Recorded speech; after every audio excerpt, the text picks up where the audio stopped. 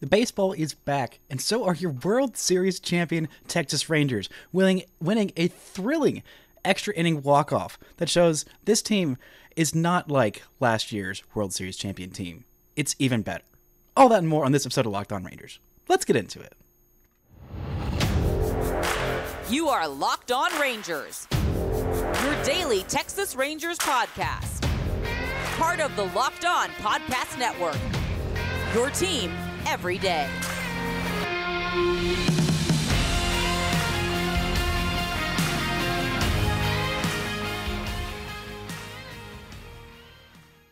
You are locked onto the World Series champion Texas Rangers. I'm Bryce Patrick, a criminally addicted Texas Rangers fan covering this team for 11 seasons, including all 6 as the founder and host of this podcast.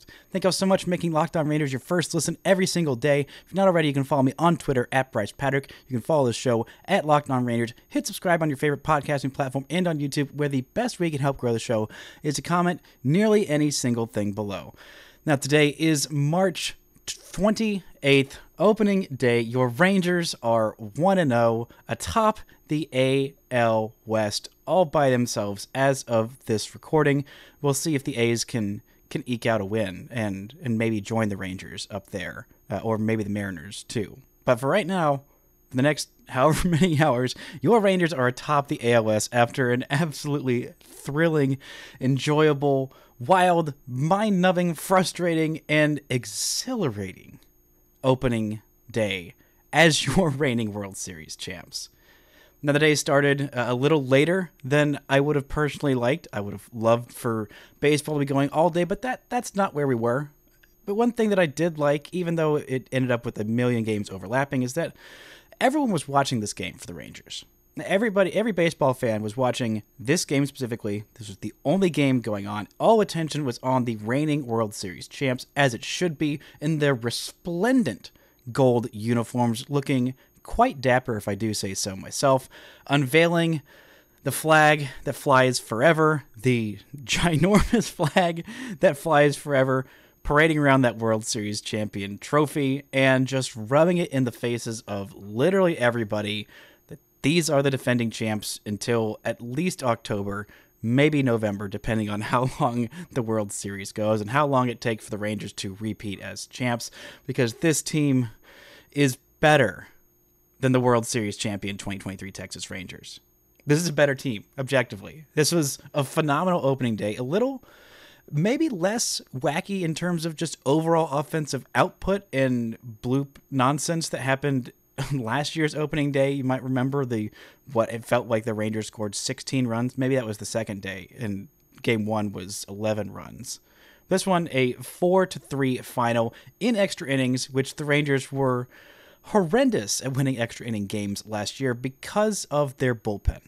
And I'll talk more about the bullpen providing 4 shutout innings outside of, with competent umpiring, it would have been, fewer than 4 shutout innings, because it would have been 3 shutout innings because the game would have been over, because Eovaldi would have hit a walk-off bomb. This game had everything. It had an intentional walk to a 22-year-old rookie with, at that point, 3 plate appearances in the big leagues. Incredibly respectful, and maybe overly respectful from Hector Neris. Just, I don't want a piece of this 18-year-old kid. He's not 18. He's 22. He's so old. He's not 18. He's 22. And also a home run, a pinch hit, game-tying home run from Eovaldi, of all people, pinch hitting for Ezekiel Duran. Not Jared Walsh pinch hitting for the guy who was starting at first base. No, your bench outfielder. And he hits a home run. As many home runs as he had last season, he has already got as many this year. Picks up right where he left off in the postseason, where he should have had 2 home runs if not for him being robbed by Kyle Tucker in right field in Game 7. This was just a beautiful, beautiful moment for the Rangers, and it was a game-tying home run, not a walk-off home run, because of a blunder by an umpire and a blunder by Jonah Heim, who gave the umpire the benefit of the doubt, which is something that you should never do if you're Jonah Heim, because I'm pretty sure that celebration for that home run of the review call the day after in Chicago. I don't know why, but it feels like that's being held against him. Maybe that's just my own personal conspiracies bleeding over into this. But a pass ball that was foul tipped by the batter at the plate with runners on first and second. It was just after what should have been strike three, borderline check swing call that allowed the second walk of the inning from Jose Leclerc in the ninth inning as the Rangers close in a tie game coming in there. And you had runners on first and second, the ball gets away, and Jonah Heim knows that the ball was foul tipped, and so the runners can't advance on a foul tip. This is with 2 outs. And the umpire says, I don't know what a foul tip is, and you can't review that, and too bad, suck it up. And Jonah Heim is pleading his case. This ball is not squirted away that far from him. It's really not that far if he just looks for it for a second. Instead of saying the umpire, hey, that's a foul tip. Foul ball. He cannot advance. Why are you letting these guys advance? And the Rangers couldn't review it. And so instead of going and getting the ball, runner goes from second all the way and scores on that, what it was ruled a wild pitch, but should have been just a foul ball. It should have been Jose Leclerc getting out of it, and it should have been a walk-off home run from Travis Jankowski. Pinch hit, walk-off home run from Travis Jankowski, which I would have lost my gosh darn mind if that was the way this one ended. Instead, it ended with a walk-off single. Should have been a 3-run double if it were another inning. And I feel very annoyed that these players who get what should have been like doubles and add to their stats, pad a little bit, 3 RBIs as opposed to 1. But because it's a walk-off, everyone goes station to station with the bases loaded. And Jonah Heim redeems himself for his mistake and also for the umpire's mistake and gives the Rangers a walk-off to remember on opening day, their first opening day as reigning World Series champs. And that came right before a bases-loaded ground out by Wyatt Langford. I swear if Wyatt Langford had hit a walk-off grand slam to cap his first game in the big leagues, I think I might have literally died from pure joy. I think that was Wyatt saving us from ourselves on that one. Because once Adolis Garcia worked that walk to load the bases, and also shout out to Josh Jung in this one, working 2 walks. The first one was a 9-pitch walk, and then also had an 8-pitch double. Just a fantastic day at the plate and at in the field and on the mic because he was mic'd up, and of course he had 2 balls hit right to him when he was mic'd up in the field for ESPN. A couple of very nice plays for him at third base. Pretty routine though, and just got very excited, very charming, very affable, very proud of my young large adult son, my young large adult son, Josh Jung, and just having a great day. And 2 walks for Josh Jung. I said it all week, especially on my bold predictions claim, is that if Josh Jung can be the hitter that I think he is, which the hitter I think he is a very darn good hitter whose ceiling I don't think that we've seen, and go from one of the least walk players in baseball, one of the most striking out players in baseball, both those in the bottom, I believe 16% of baseball last year. If he can get those more around league average, maybe league average is a big ask, but if he can walk at a league average rate, then I think he is going to be a silver slugger. I think he might hit 35, 40 bombs this year and have the kind of breakout season that Adolis Garcia did last year. Because Adolis Garcia was also one of the worst at taking his walks and one of the hitters who strikes out the most. And then last year took massive progress, and he ended up with 39 bombs. Could have had a 40 burger if he didn't get hurt at the end of the regular season. But still, a fantastic year for El Bombi, and I think that's on the table for Josh Jung. They're both incredibly strong hitters, incredibly powerful hitters that hit home runs to all fields, and if they are a little bit more selective, they will get better pitches to hit. If they get better pitches to hit, they will have more home runs. If they get more walks, then it will be a just much better offensive output for them, and makes this lineup even more deadly, even more dangerous. This was an incredibly good lineup that was really held down by Justin Steele, having a phenomenal game. Really hate to see him get out of this game with an injury, a thigh, a quad injury. Actually, no, hamstring injury. One of the parts of the thigh. No, the hamstring injury that sidelined him trying to field a bunt attempt from Leody Taveras that got Evan Carter to second base, and he left this game after 4 2/3 innings. The Rangers couldn't do much of anything against Steele. He is one of the best pitchers in baseball, and I got to give a shout out to that guy who was pitching like the ace that he is, might have won the Cy Young Award if he didn't fumble the bag down the stretch last year, but this is a very, very good pitcher. Wish him a speedy recovery. Hope that injury is not too bad, because you hate to see injuries at any time, especially to the stars of this game, and especially on opening day. Coming up, we're talking about what went well for the Rangers on the pitching side, a vintage Nate Eovaldi performance, and a bullpen the Rangers can trust now, right after this word from our sponsors. This episode is brought to you by FanDuel. Say goodbye to busted brackets, because FanDuel lets you bet on every game of the tourney. Whether you're betting big on an upset or a one seed, it is time to go dancing on America's #1 sportsbook. Right now, new customers get $200 in bonus bets if your first $5 bet wins. That's $200 you can use on point spreads, money lines. You can even pick who's going to win it all. Or you can pick on Major League Baseball. You can put your money on Wyatt Langford to be Rookie of the Year. Maybe you can put your money on a 30 home run season for Travis Jankowski. I would not advise that. I don't think that's even possible. But anyway, go check out all the other lines: college basketball, baseball, and more. Just visit FanDuel.com/lockedon and bet on college hoops until they cut down the nets. Now, before we get more into this game, there is one note that I want to touch on when the Rangers released their opening day roster. This is something that Chris Jung hinted at this week, and it happened before or after I had already recorded my Monday through Thursday pods. So of him hinting that the Rangers might not put Max Scherzer on the 60-day IL to start the season, which was not what I thought was going to be the case. The expected return date for Max Scherzer was going to be somewhere in the June range. That was the thought from the time he had the surgery, but he'd been recovering well, and, well, Max Scherzer coming back earlier than expected from injury is something we saw literally last year in the ALCS and the World Series. But Max Scherzer was not on the 60-day IL. He was on the 15-day IL. So that means that he is going to come back, they expect, sometime probably before May 24th. That would be the day that he could be eligible to return off the 60-day IL. But because he's on the 15-day IL, that means sometime before then is when they expect him to be ready. And Buster Olney was hinting that it was somewhere around the May 15th to May 25th is around the new updated timeline for when Max Scherzer can return. And if Max Scherzer's back in the middle of May, then that takes this lineup, this whole team, this rotation, the one thing that everyone was doubting it, especially if he comes back and is anywhere near his Max Scherzerness, which I think is definitely a possibility that's on the table. Then all those idiots who are picking the Rangers to win 82 or 85 or 83 games, they're going to look real stupid real quick.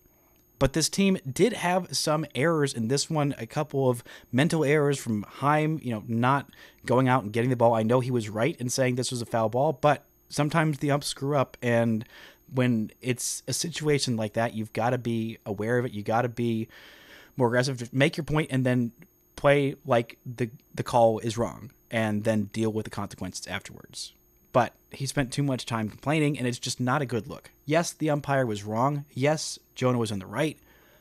But in that situation, you've just got to put your head down and just go make the play.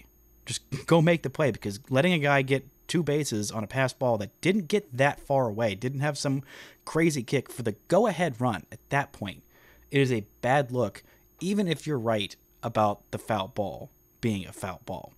I'm glad that he got a chance to redeem himself later, but the Rangers also just had a couple of toot plans, which was very unlike them. This was a smart base running team last year, not a super aggressive base running team, but this is just a smart team in general that didn't beat itself really at all last year. Like, I'm really struggling to think of any toot plans. If you don't know what a toot plan is, it's thrown out on the bases like a nincompoop. A very succinct, acceptable, wonderful phrase for a stupid base running mistake. A toot plan example is, Jose Altuve in Game 1 of the ALCS, an all-time toot plan for me. But Zeke Duran, getting thrown out at third base when he led off the inning with a double, it could have been the, I believe, go-ahead run at that point, and then wasn't. That is a bad look. And then Evan Carter getting double off in the bottom of the 9th inning with Corey Seager on deck. Now, granted, that ball that was hit by Marcus Semien, that had a over 900 expected batting average. Over 900 on that ball. and it ended up being an out and a double play. 940 expected batting average, by Marcus Semien on that ball that ended up being a double play. Maybe Evan Carter didn't know the situation. I don't think that's the case. I think he just thought that's for sure going to be a hit, and I'm going to go get to third, and then I'll be on third base as the winning run for Corey Seager, and that was not the case. So just a couple of things that the Rangers really need to clean up. It's not a good look having two plans like that. This is not a team that I think is going to have a bunch of those two plans and just be a mentally unfocused team. Maybe having the ring day, maybe that was it. I don't know what it was. Just a couple of three, I guess, bad plays, bad mental plays that is not typical of the Rangers. But what is typical of the Rangers is getting a good start from Nate Eovaldi in a spot where they needed it. This felt like very vintage Nate Eovaldi. The velocity looked good. The swing and miss was really not there. Like, he's not a guy who's going to strike out 10 batters per 9 anymore. That's just kind of not how he's going to work.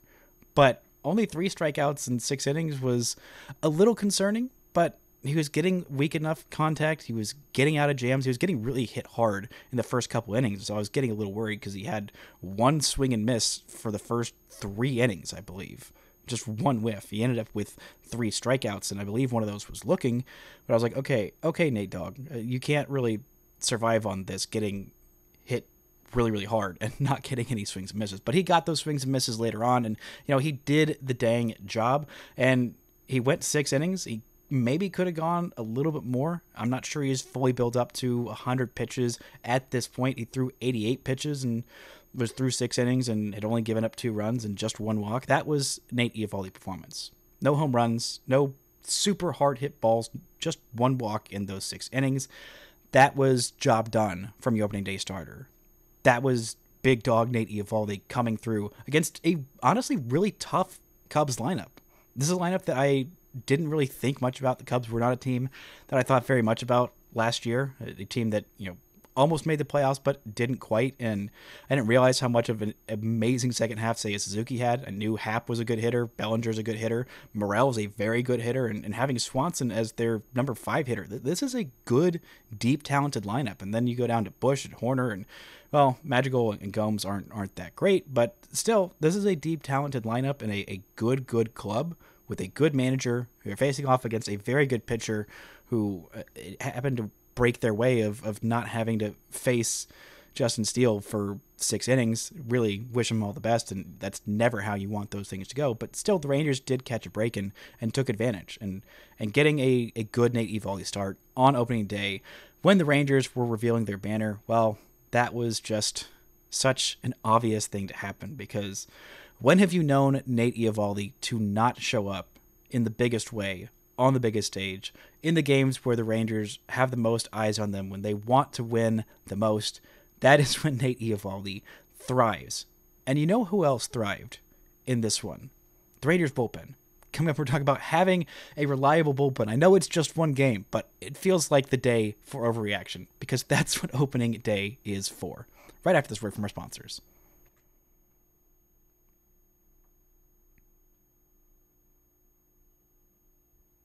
Now, I said that at the top of the show, this Rangers team is not the 2023 World Series champ. The 2024 Rangers are not the 2023 Rangers. They are better. And it took 1 game. Well, actually, I already knew it before the season, but it took 1 game to kind of confirm those suspicions. And the main reason the Rangers are better than they were for the home stretch, for the full season of 2023, is because you're having a full year of Wyatt Langford, Evan Carter. Full stop. That's the main reason why this team is going to be better this year, is because those 2 rookies played a combined, 22 games in the regular season last year, and you're going to get hopefully combined 300 games from them this year. We'll see how injuries stack up and how often they're playing and how many off days they get, but I'm hoping for about 150-ish from each, and they're both very good. But another reason why I think this team is so much better than last year is because the bullpen for the entirety of the regular season, the whole season, was hot dookie garbage. And that's me putting it nicely. They were horrendous in extra innings, horrendous in 1-run games, And it's the reason they didn't win the AL West by about 7, 8, 9, 10 games, is because of that. They were 2-8 in extra inning games last year. They were 14-22 in one-run games last year. Well, Rangers are 1-0 in one-run games and extra inning games to start this year. What a delightful change. What a delightful change from last year, where every second that the bullpen was in a game, you were holding your breath, you were peeing your pants, you were pacing and screaming and gnashing and weeping and gnashing of teeth, the whole 9 yards, while any reliever was in the game at any point during the regular season last year. There was a stretch where you felt kind of safe with Will Smith, but did you really? I don't know that I particularly did. And then in comes this bullpen in inning number 7. The first guy out the pen is Josh Sborz. And you think, okay, all right, maybe this is the situation. This is going to be where Sborz is. Maybe it was, who he was facing, who the lineup was going to be for that inning. But I think 7th inning, Josh Sborz, 8th inning, Kirby Yates, 9th inning, Jose Leclerc. I felt really good about that. And then you go to David Robertson in the 10th, who apparently is now throwing a two-seamer, which was being tracked by StatCast as a changeup because he has never thrown a two-seam fastball. It was a 96 mile an hour they called the changeup. That's not a changeup. That was a fastball with some arm side tailing action that he got a called third strike on because the batter said, what? He doesn't throw that pitch. That's not what David Robertson throws. He throws a cutter. Everybody knows this. He spent time with Mario Rivera. He's the cutter guy. That's his whole thing. And here he is out here in his, age 38 season, throwing a new pitch because why not?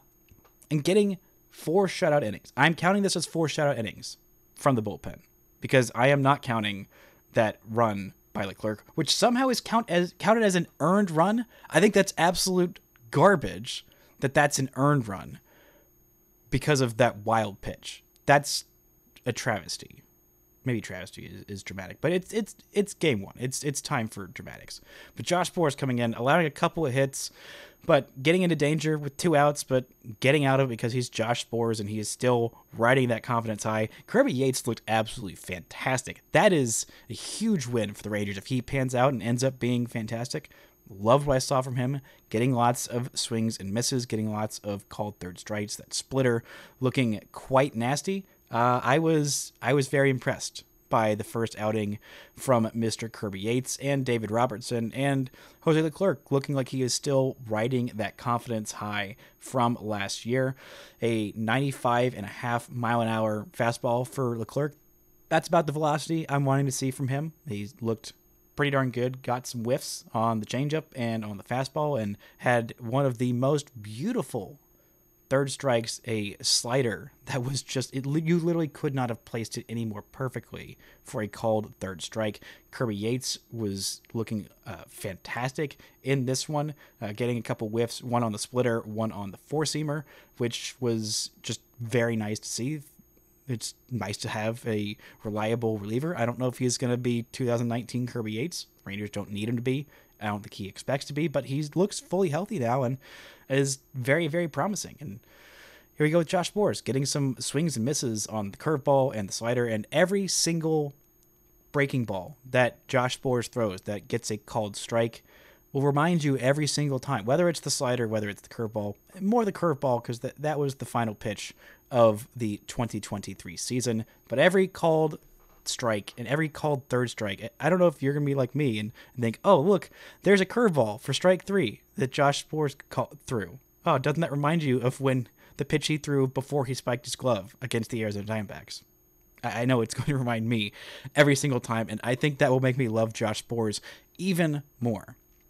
And then the Rangers getting 2 extra innings and having all these setbacks and having that wild pitch nonsense and having some, frankly, not so generous calls, especially in that plate appearance from Wyatt Langford, which it's hard to whine and moan about the strike zone in Game 1, especially when the Rangers were also getting some very generous calls because of Jonah Heim's excellence as a pitch framer.